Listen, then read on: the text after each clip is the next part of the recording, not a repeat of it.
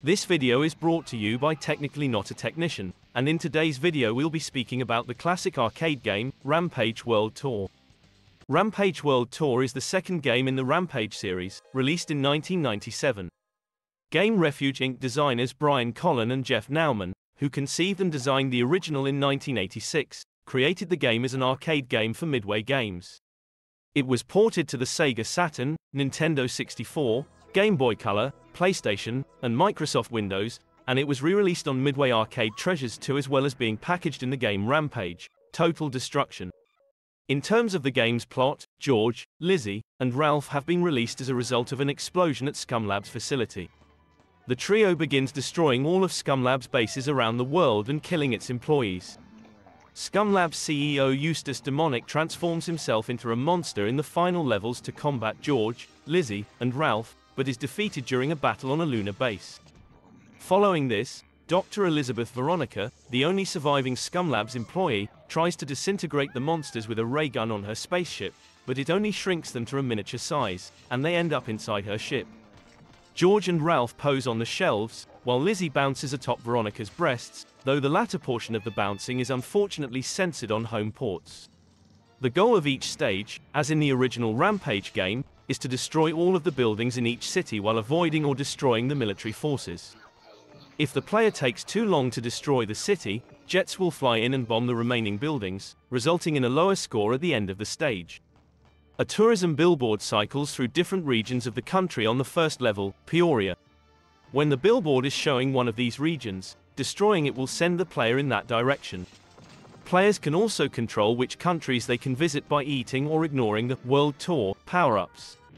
Following the acquisition of the World Tour power-up, the following levels take place in a foreign location until a Scumlabs plant is destroyed. Purple radioactive waste temporarily transforms the player into the VERN super monster. The game will not end until every Scumlabs city has been destroyed, which may result in some erratic traveling near the end of the game, including multiple World Tour trips if players have missed or purposefully avoided obtaining World Tour flags. The arcade version supports up to 3 players simultaneously. Though it was announced that the PlayStation version would also support 3 players, both the PlayStation and Saturn versions allow only 2 players. 3-player support apparently was programmed into the port at one point and pulled at the last minute, since a review of the PlayStation version in Electronic Gaming Monthly describes 3-player gameplay. The Nintendo 64 is the only conversion we know of that includes full 3-player functionality. Rampage World Tour was shown at the JAMA Arcade Show in Japan shortly after the home ports were released, but it drew little interest, and the game was never released in Japan.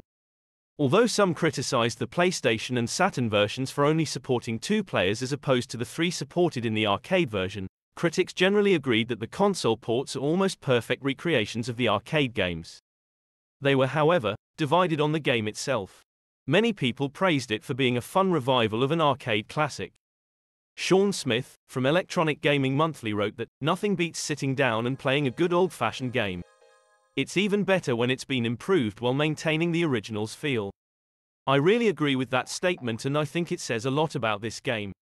As soon as I got in front of it for the first time I knew what had to be done. It felt like the old game, but I had tons of new things to learn and find out. I can remember looking at the graphics and thinking about how updated it all looked. Thank you for watching today's video. I hope you liked it and found it informative. If you did, please remember to like, comment, subscribe, and share this video with a friend. These are only small clicks for you, but they make a world of difference for this channel. Thank you.